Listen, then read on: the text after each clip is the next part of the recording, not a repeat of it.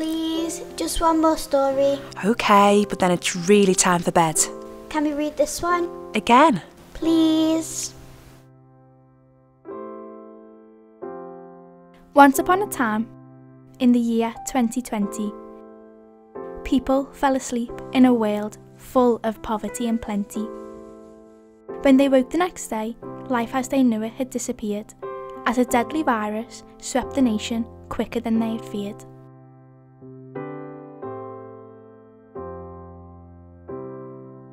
Not visiting parents and grandparents became an act of love. As our government closed our schools and guided from above. Hugs and kisses became weapons, people were told to stay at home, learning that in Liverpool, sometimes you do walk alone. Social distancing, remote learning, they all played their part. Clapping for the NHS, saying thank you from the heart. COVID, quarantine, 14 days in isolation. These are the words that have filled their conversation. They were all in this together and all connected. All with their own story and all affected. They put on a mask every time they left the front door. But was this really any different to how they'd left the house before? Was the fabric on their face not just a physical representation of the mask they once would wear?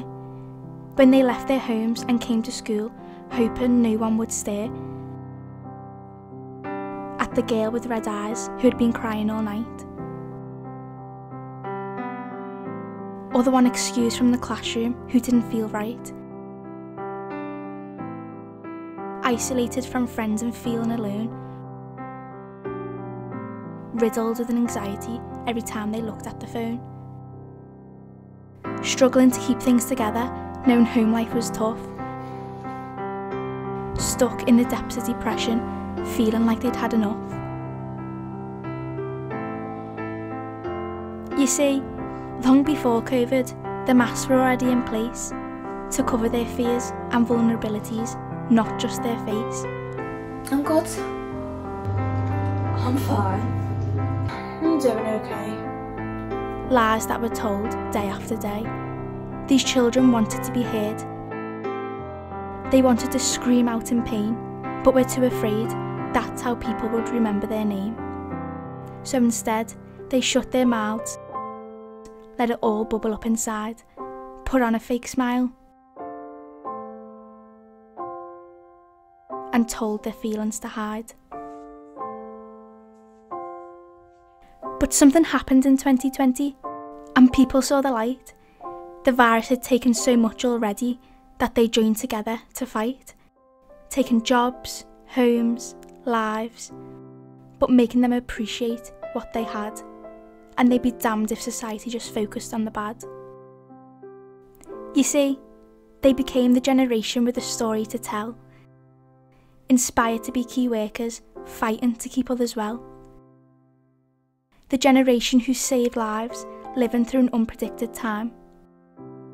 And the generation who decided not to just say, I'm fine.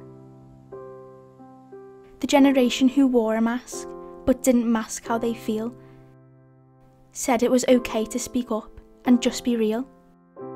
Embraced diversity and accepted that no one's the same.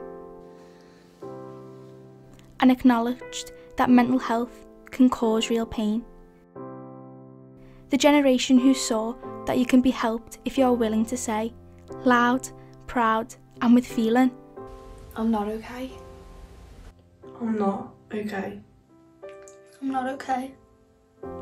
And that's okay. They saw you didn't have to be perfect. In fact, perfect doesn't exist. You can be doing your best, and it can still look like this.